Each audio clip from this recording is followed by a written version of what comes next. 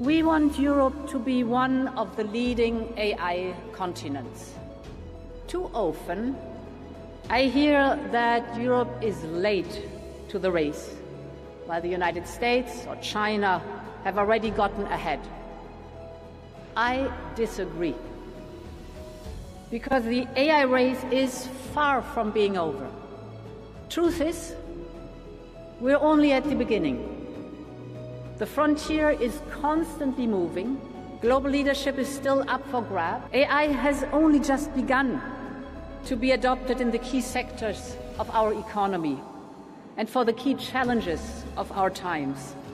And this should be Europe's focus, bringing AI to industry-specific applications and harness its power for productivity and for people.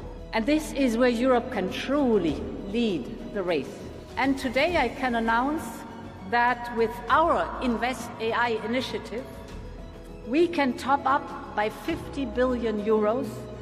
So thereby, we aim to mobilize a total of 200 billion euros for AI investment in Europe.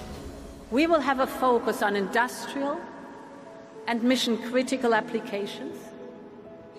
It will be the largest public-private partnership in the world for the development of trustworthy AI.